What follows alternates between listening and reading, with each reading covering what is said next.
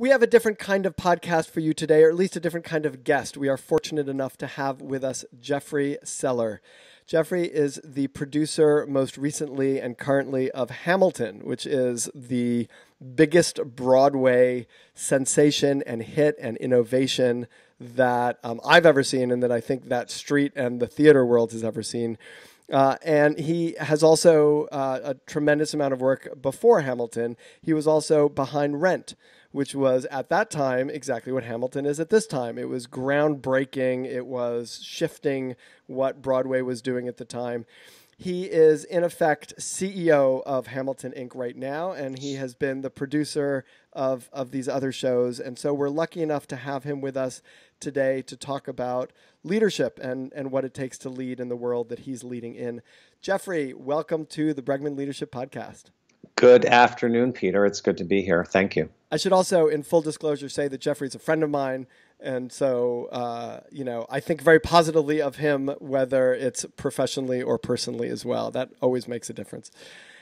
Jeffrey, let's start with Hamilton and the massive success that it's been. The first question is, did you imagine that? I mean, Lin-Manuel was already getting some press before you guys went live. Did you imagine that it would have the impact that it's having? No. I knew what Lin was writing was special. I knew it was exemplary. And I thought that it would achieve success. I didn't know exactly what kind of success, but I thought this will be a successful show. And whether or not this ultimately becomes a show that is for everybody, I don't know. The lyrics are very dense. The subject matter is unexpected. So I knew what he was doing was special, but I just predicted it would be some sort of a success. And maybe that would have been the kind of success that runs on Broadway for a season. We had a musical called Fun Home on Broadway last year. It was a critical success. It recouped its investment. It won the Tony for Best Musical, and it closed in less than 2 years. But it was a success. So I didn't know what kind of success Hamilton would be. And I have been as flabbergasted as anybody by the level of success that Hamilton has achieved. So I'm curious now from a behavioral standpoint, an emotional standpoint, right? Because you've just described two shows, both of which are great. I didn't see the Fun House, you said? It was called Fun Home. Fun Home. So yeah. Sorry. And I didn't see Fun Home, but it was clearly a success, and it won Best Musical, and yet it didn't have, it didn't last for years and years and years, and it didn't have the kind of success of Hamilton.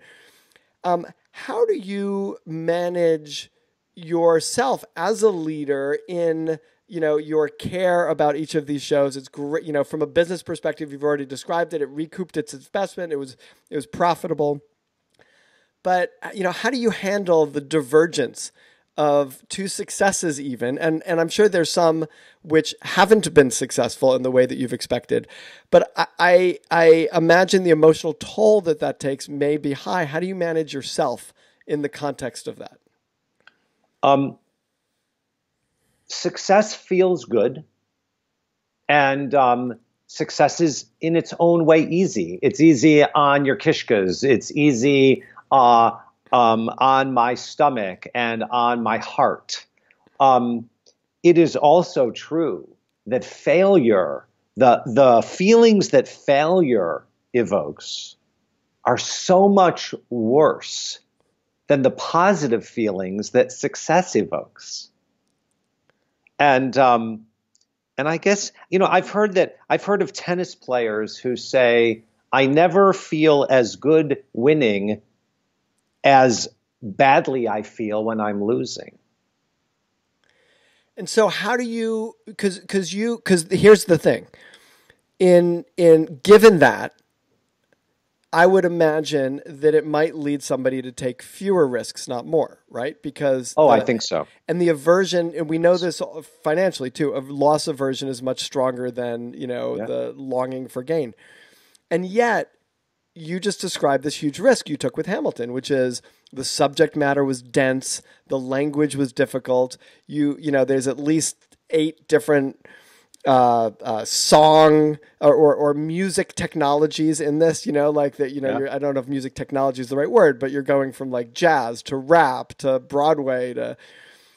You've taken huge risks and you've done it before. So how do you keep yourself taking these risks when you know so deeply the pain of that kind of failure?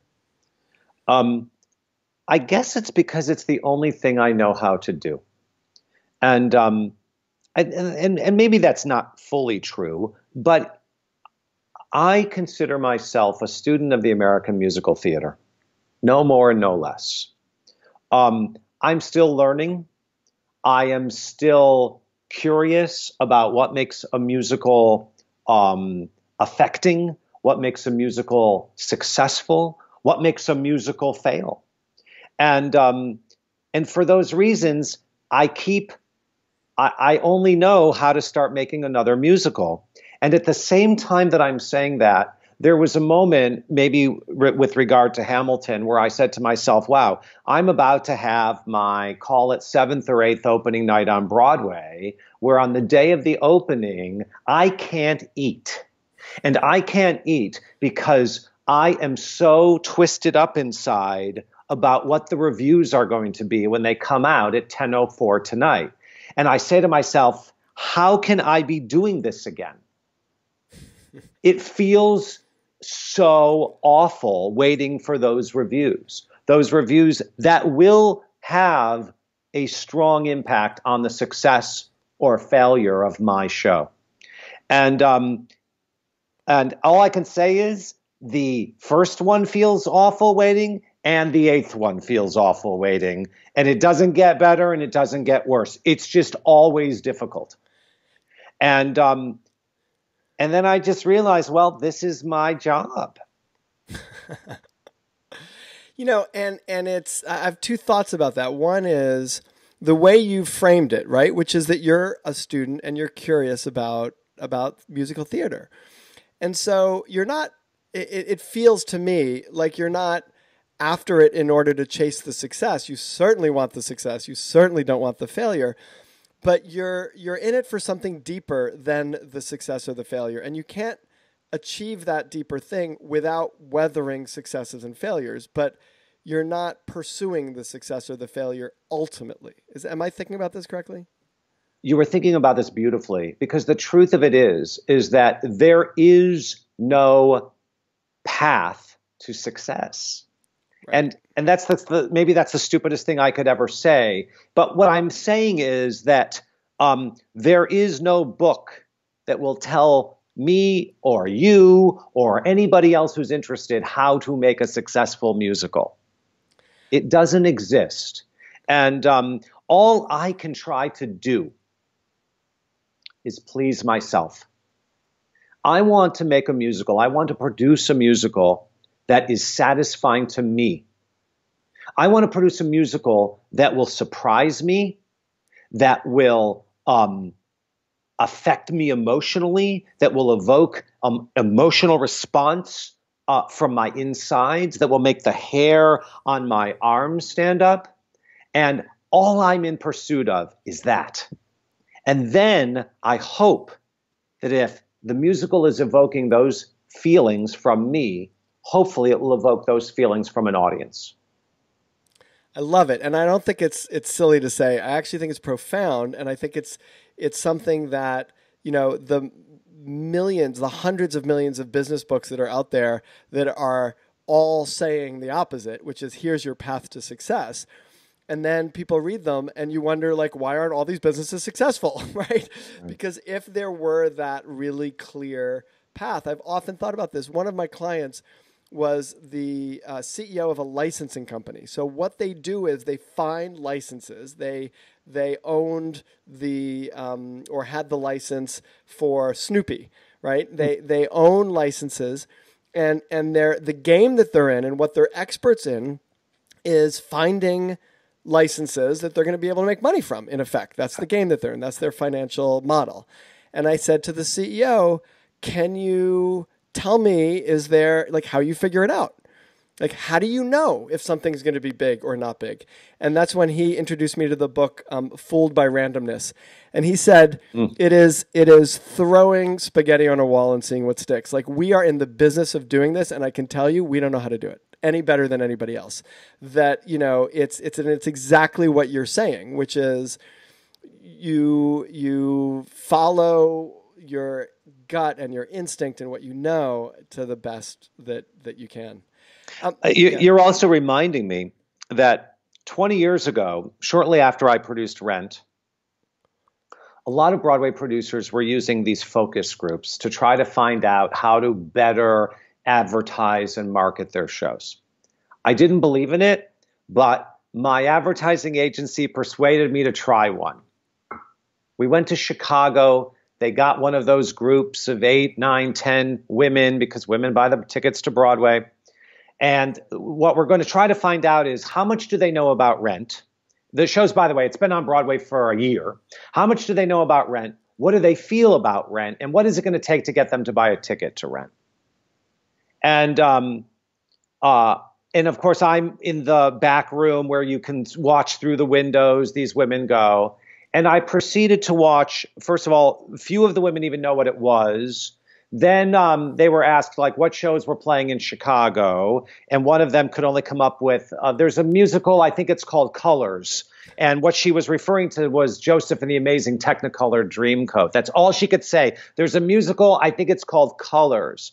And then they're going on about what would make them buy or not buy a ticket. And I'm watching as one person talks, the other people start to echo what that first person said. And I said, I will never do this again. This is the stupidest exercise ever imagined, because here's the other truth. Even those ladies, they don't know what they want.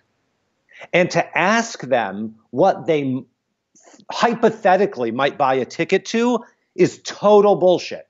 Right. Because the only truth is, did they buy a ticket or didn't they? Right. People cannot be trusted to say, I might buy a ticket. That means nothing. Right.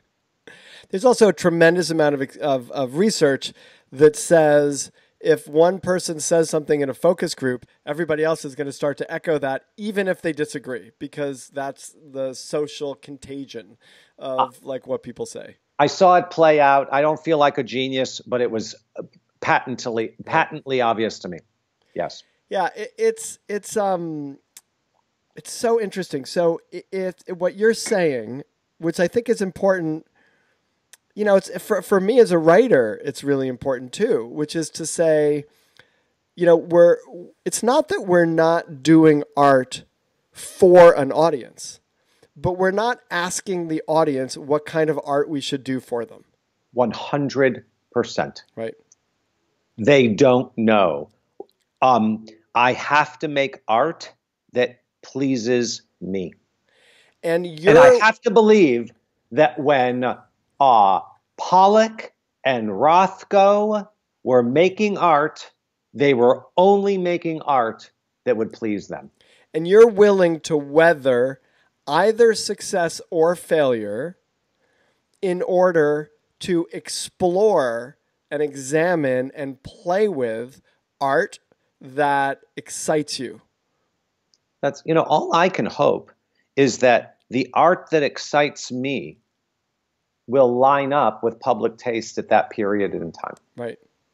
And now, I have been fortunate because the slightly offbeat musicals that I have liked, Rent, Avenue Q, Hamilton, have aligned with the public. So I want to explore that a little bit, because you managed to walk an edge. And the edge that you're walking is you're not doing what everybody else is doing. And yet you're not so out there that people can't absorb it. It's like you're this knife edge of saying, I'm going to push the envelope, but not so far that it gets rejected, and at the same time far enough that it's exciting. And I imagine for you as a professional, your tolerance for what you're willing to look at and experience and see it goes far beyond, because you're in the field, goes far beyond what the millions of people who want to see the show is. So you're not going up to your edge necessarily, but you're going up to unedge, because everything, the three shows that you represented, that you produced, that you created, Avenue Q, Rent, and Hamilton, are really walk that edge. I mean, they did something different than anybody else was doing on Broadway. How are you finding, and it might be the same answer, which is I'm kind of feeling it out here, but how are you managing? I mean, do you think of it in the way that I'm saying? And if so, how do you stay on it without falling off one side or the other? Well, the first answer is that wasn't my intention. I didn't set out to say, I want to be a Broadway producer and I'm going to look to live on the edge. That I'm going to look to produce shows that are unconventional, that are iconoclastic, that push the envelope, and hope that the audience is there to receive them. I'm going to produce musicals that I like. That's where we start. Now let's go back to Rent, because it all starts there, which is that when I'm working on Rent, I'm 28, 29, I'm 29, 30 years old. And what the genius creator of Rent, Jonathan Larson, was doing was writing a musical about his friends, young bohemians, 20-somethings living in the East Village in New York, pursuing their artistic dreams while not selling out, trying to find love and friendship and camaraderie in a world that feels like it's, ripping apart at the seams. Right. He was writing my story. It wasn't exactly my story, but certainly, writing about people who often are on the fringe, whether they're lesbians, gay men, drug addicts, people living with HIV. Some of that applied to me, some of it didn't. But what was absolutely essential was that he was writing in a musical vernacular that was not represented on Broadway at that time, and that moved me. So the way in which the characters of Mimi and Roger meet each other and start to fall for each other with the song Light My Candle was a sound I'd never heard on Broadway before. And it touched me, and it made me feel in a whole different way. And that's what I realized is what I love, the value that I have for what kind of musical I want to see. So it turns out that we were doing a musical that dealt with heroin addiction, HIV, gay guys, lesbian women, people who are bohemians living on the fringe, homeless people were in it, all of which seems very un-Broadway material, but it was being wrapped in some of the most glorious melodies that were accessible to many, many people. Mm-hmm. And the theme song of the show is a beautiful gospel song called Seasons of Love, 525,600 minutes. Which is the theme song of, or at least I've heard it sung in some ways as a theme song of a camp that my kids go to. Oh, it's been a theme song of camps, weddings, bar mitzvahs, funerals. Right. I mean, it became an anthem. Right, right. So Jonathan was able to deliver something that was both radical and completely humanizing and embracing at the same time. It brings me to this idea that I'm struggling with in the book that I'm writing right now, and that feels so true, because you keep bringing the conversation back to feeling. And I was in this conversation, believe it or not, with someone yesterday about the meaning of life, right? Don't hate me, but we were in this conversation about the meaning of life, and we were reading this Jewish text, Ecclesiastes, the Kohelet is what it's called. But we're reading it and we're talking about it, and it's very depressing in many ways. And the person's saying, I try everything and everything's like spitting in the wind, like not, and we were talking about it. I'm sorry. And yeah, and I said, my friend who I was talking with said to me, what do you think the meaning of life is? And I said, and I was drinking tea at the time. I was drinking like a warm rose hip tea. And I said, I don't know what the meaning of life is, but this tea tastes really good. and it brings me to that too. It's like, I don't necessarily know what the meaning of life is, but it feels really great to hear that song. And I would love to spread that song out to more people. And that's, I mean, it's just bringing me back to this conversation, because we could argue forever about what the meaning of life is, but that was a great show. Well, life seems to, what I think what you're saying is that life is the sum of all of our feelings, because the rose hip tea made you feel good. It touched your senses, your sense of taste, your sense of smell, and your sense of touch. Yeah, and that's absolutely right. And it brought me back to a place also. It brought me back to when I was in college and I would sit and sip tea. Well, this also reminds me, Peter, of the fact that when we met at our children's summer camp, you visiting your daughter, me and my partner visiting our son, and we had our first conversation, you posited a hypothesis that I have been talking about to this day. And and I'm going to paraphrase it, and you'll tell me if I got it right, which is that if you're willing to feel everything, you can do anything. Exactly. That was exactly right. I love it. And I believe it to be true. And I do believe, and how I perceive it is that if I'm willing to express my feelings, to say what's on my mind, to deal with everybody in my world as honestly as is practicable, then I might be able to do to do what I want to, I can do anything. Right. And I think that to be true. And I think that, I don't know, where are we going? I think that we're going is that I am driven by feeling. I am an entrepreneur. I am a businessman. I am the quote unquote CEO of Hamilton. And yet I am driven first and foremost by my feelings. And it served you very well. And it has served me well, absolutely. Yeah. Joyfully, joyously. And I think as I listen to you, I think you can't do what you've done. You can't lead on that knife's edge, right? You can't lead in a way where you're doing cutting edge work, where you're doing something really worth bringing into the world without feeling a whole lot. So if you don't like feeling, you're not going to be able to lead in that way. If you're not willing to feel, you're not going to be able to lead in that way. Then go be an accountant. Right. Not that there's anything wrong with accountants, but that's the right job. But for people that do not have the tolerance. Right. It's tolerance. And the tolerance is for anxiety, fear, bewilderment, and pain. Right.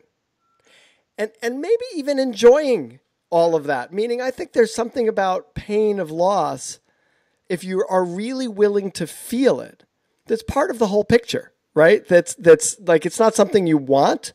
I'll tell you, I remember my Isabel, my oldest daughter, she was our first child. She's still our first child, but at the time she was our only child. And it was like 3 a.m. and she was sick and she vomited, all over her bed. And I was up cleaning it up. But I remember thinking, like, on the one level, this is like disgusting and the smell is disgusting and it makes me want to vomit also. But on another level, like, there's something really special about this moment I'm never going to forget. It's like, this is being a parent. Yes. And I think there's some element of going, I love this too. Like, even though I wouldn't ask for it or plan it in my day or put my alarm to wake up at 3 to do it, I'm kind of happy I'm in it, because it's how we know we're alive. It's how we know we're alive. Yeah. Let me switch gears here a little bit and ask you a sort of business leadership question, right? You're CEO of Hamilton. You've got a whole bunch of people who work with you, for you, who are putting on this show. I imagine sometimes they could be dramatic because they're, this is the industry that they've chosen that they're in. And And you manage not only to find really amazing talent, but to bring out that talent. I mean, that's what your job is, to very specifically what most leaders are trying to do is to not be the smartest or most capable person in the room for everything, right? You need someone who sings better than you. You need someone who dances better than you. You need someone who, has a certain kind of charm or finesse or presence. And you also have to manage them to bring out that best part. This is a massively big question. Anything you can share with us about how to do that, or lessons that you've learned in doing that? Because every leader who has employees faces the same challenge. It's in a different level and in a different way, but faces that same challenge. How do I find the people who are most talented around me, and how do I bring out the best of who they are? I think that I have been playing, this may sound like a pejorative, but I think that I've had a Tom Sawyer quality of getting the kids together to paint the fence my whole life. And if I could qualify it in one way, I would say, and it wasn't so that they would paint the fence and I would go off and swim in the river. It was that I'm always assembling people so we can do something together, so that we can make something great together. And for me, it starts literally with being in the 5th grade. And in this community I grew up in, Oak Park, Michigan, which is a small suburb just north of Detroit, they instituted for the very first time when I was in 5th grade, this notion of a February winter break where you get a week off in February. I think the idea had something to do with families being able to go to Florida. No one in my neighborhood could afford to go to Florida. Like, there wasn't one family going to Florida. And we were trying to raise money for a June trip to go to Ann Arbor and visit the University of Michigan. And I said to myself, what if we created a winter camp? And I got my 5 best friends together, and we made a flyer to distribute to all of the kindergartners and 1st graders. And here was the deal. 5 days of winter camp, like 4 hours a day. We were going to use my best friend's next door neighbor's garage. They were the only family that had a garage. It was not heated. And it was 25 cents a day, but if you bought all 5 days, it was $1. And my memory, which I remember distinctly, was that, and we made $20. We got 20 kids to participate in this winter camp. So here I was getting all of these people together toward this common mission, which is we're going to make $20, and we'll put that toward the $120 we need to make by June to get a really nice bus to take us all from Oak Park to Ann Arbor, Michigan. And this story starts there, and then it goes all the way to me being a student at the University of Michigan in Ann Arbor, Michigan. Huh. Wow. And directing Grease. Right. For the soft show, Grease the musical. So those were the first tickets that you ever sold? Correct. And they didn't end up on StubHub. They were full-on direct tickets. They were full-on 25 cents. 25 cents. And I'm 10 years old. Wow. And I'm getting parents to let me take care of their 5 and 6-year-old children. Right. So I've always had an idea, let's do something, and then I'm recruiting people to do it with. And as I have progressed through my life, I have been blessed to find great, creative, ingenious people with whom to do it. I often give advice to young people who want to be in the theater, and I say it's all about who you team up with. Mm-hmm. And when I was in my mid-20s, I teamed up with Jonathan Larson, the artist who ultimately went on to write Rent, because I believed in his work, because his work elicited so much feeling from me. Mm-hmm. I believed in Andrew Lippa, the composer of Big Fish and Harvey Milk, the Oratorio, and The Wild Party, and in the Addams Family. And he is a successful Broadway composer. So these are the mates that I chose to work with in my 20s. And that's what got me to where I am. So part of it is like just the talent of who do you choose? Right. Who do you want to be in the room with? And then once we're in the room, is it possible that the chemistry will create a whole that is greater than the sum of its parts? How did you know that the role you wanted to play in that room was CEO, was producer, was the guy pulling it together? Yeah, I want to qualify the CEO phrase because I am technically, we do not have a CEO of Hamilton. I'm glad you're clarifying that. I realize I'm using it a little loosely. Yeah, no, but I want to qualify it by saying, hey, what we use is the term general partner.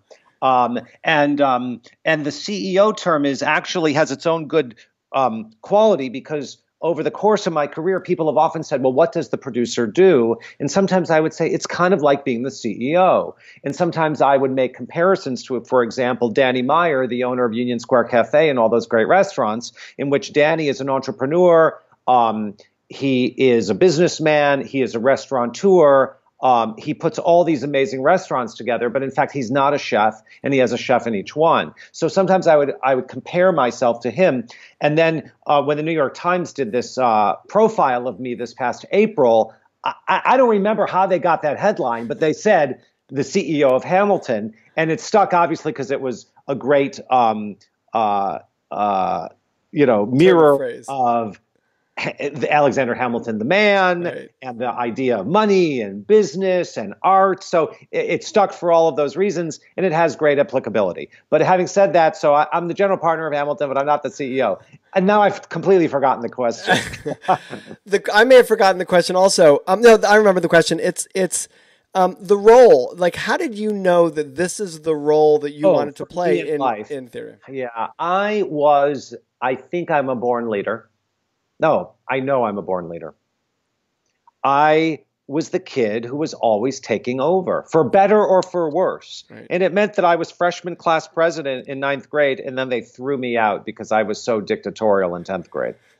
And then it meant that I became the editor-in-chief of the yearbook because when I learned that the yearbook editor does not have to operate under the rules of democracy, but the editor gets to actually make unilateral decisions, I thought that is the job for me. So I think something important here is that you like to step into control and leadership, and you're also not bashful about it. Meaning you're not trying to. I mean, what I'm hearing from you saying is you're embracing the way in which you lead. Obviously, you lead in a way that brings other people in because otherwise you wouldn't have great talent around you. Yes. But you're also not bashful about having an opinion and saying, I'm not going to do a focus group. Those are stupid. I know what I think. I know what I feel. Yeah, I'm all of 33, by the way, telling them their focus groups are stupid. By the way, I'm now 52, and I think I was right. I think you were right. I think you were right. And by the way, the research supports that you were right. But the point is, you're not afraid at 33 to say, and maybe we're more afraid at 52 than we are at 33. There's a lot of things I said at 20 that I might hedge a little bit now and at 48. Now we know how much we don't know. Right. There's a great bumper sticker I saw once: hire a teenager while he still knows everything. Correct. Right. That's great. I think that to get back to some of the qualities that you explore in your business and in these podcasts to leadership, I believe I think it's a trait. I think it's in our DNA. I think some people have it and express it. And I think some people don't have it and don't have any need to express it.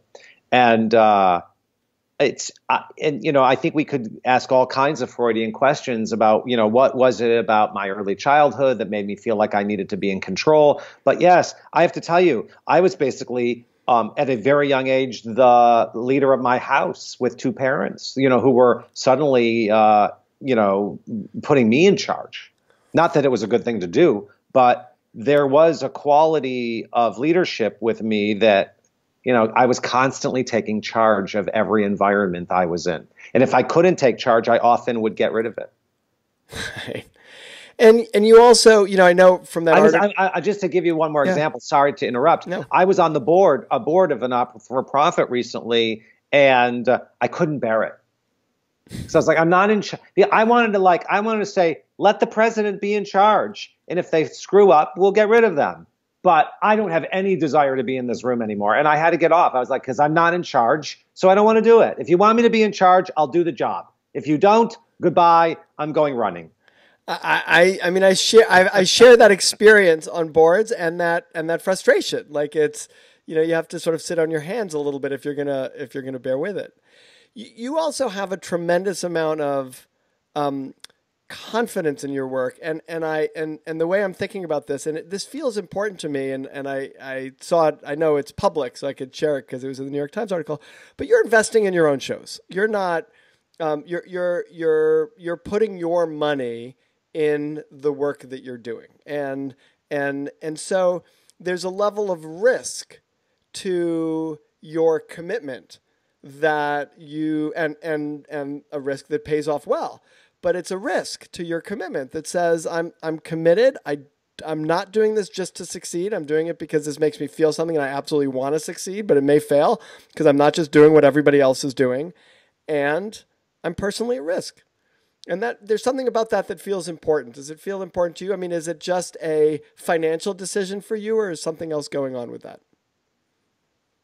I'm thinking back again to Rent, our first show, my first show. At the time that I was developing Rent with my then business partner, Kevin, we owned a booking agency, and we were vendors for Broadway producers. My job was to book the national tour of Crazy for You. I was the middleman between the producer in New York and the presenter in Cleveland. Mm-hmm. And it was a good job, and we would get a weekly fee, and I made a pretty good living. I was I wasn't even close to rich. I was just making a good living. But our agency was becoming profitable and had, tens of thousands of dollars, not hundreds of thousands of dollars of free cash. And so when Kevin and I decided to do Rent, we knew we needed to get some investors. So we got one big investor who could take a big share. And then, so we're in 1995, and Kevin and we need to put up, between me and Kevin and then this one big financial investor we get who's a finance guy, we have to put up basically $150,000. And he's going to put up half. And then Kevin and I have to put up 37.5 each. And we just took the money out of our booking agency. And we didn't get any more investors. We just did it. And I don't remember being overly, it was like, well, it was just booking money. Right.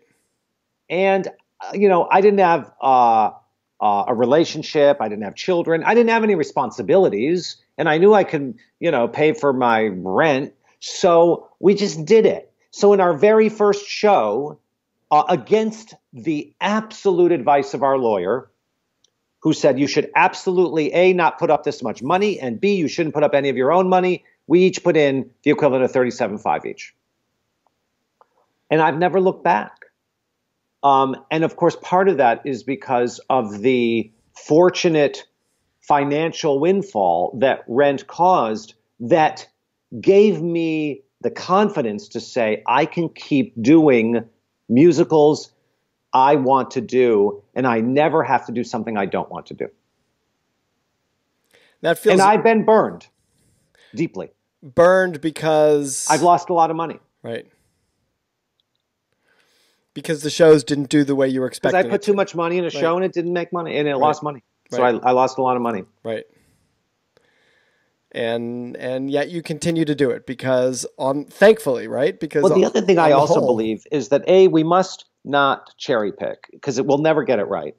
Mm-hmm. And if I lose money in one show and then say, oh, I better not do it in the next, I'm going to be in big trouble if the next one's the hit. I'll give you an example. I was doing this, I did an opera on Broadway in 2002. We did La Boheme on Broadway in Italian, and it was a beautiful production conceived and directed by the filmmaker Baz Luhrmann. And I had persuaded this group of Korean investors who I had done some other business with to invest a whopping $1 million.